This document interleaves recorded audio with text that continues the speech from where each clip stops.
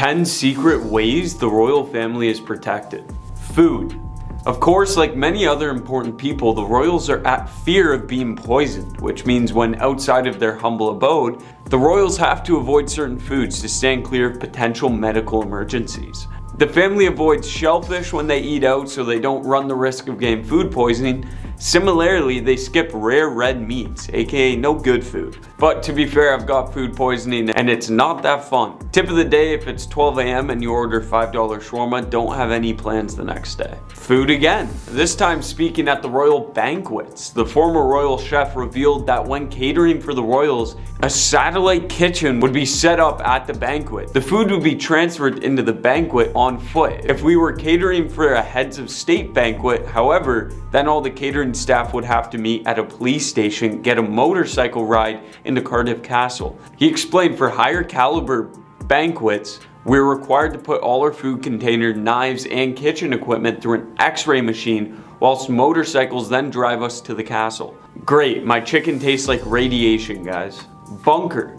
Prepare for the worst and hope for the best, right? That's why the royals have not one, but 3 different bunkers for if that day ever came. Elaborate plans include using a number of ferries as floating bunkers around Scotland coast. A castle bunker, the top secret hideaway, was reportedly demolished during the devastation in 1992 fire, and in 2019 it was claimed the Python scenarios were updated as part of Operation Yellowhammer plans for no-deal Brexit. I personally have my own bunker. It consists of canned food, a Rubik's Cube, 2 paper clips, and a drawing of 3 of the 4 Ninja Turtles. They aren't. Yeah, you heard me correctly. Plot twist. While Harry and Meghan were stepping back from their duties, they say they were advised on short notice that their security detail would be removed. Now, what that means is drama, and that's exactly what came from it. To a fair degree, stepping back from the royal family doesn't mean security threats and status just go away. Harry dealt with the passing of his mother in a security threat manner, therefore I can understand his major concern. Privacy. The royal family, unlike government officials, does not have to disclose non-public information and can keep whatever they'd like a secret.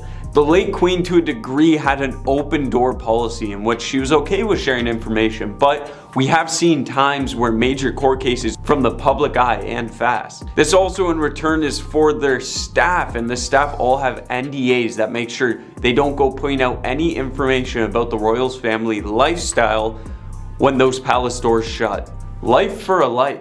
The royal family's protection officers will in fact risk their lives to save the royals. This may be common knowledge, but it's crazy to think someone signed up for, I'm assuming, a pretty good pay to take a bullet for the royals, and they would. This goes for many other protection services for important people, and we've seen it in action during assassination attempts where the security makes a heroic dive. Fortunately, I've never seen the Freaky Friday life swap, and everyone's been safe. Travel. Every family has its traditions. The royal family is no exception, but it's no ordinary family tradition. In case you were thinking I meant something along the lines of laying in on the weekend or rewatching Friends or The Office every Friday night, their tradition is more of a protocol based around security fears. Family members of the same line are not allowed to travel in the same plane together so that just in the case of an accident, wiping the royal lineage is prevented.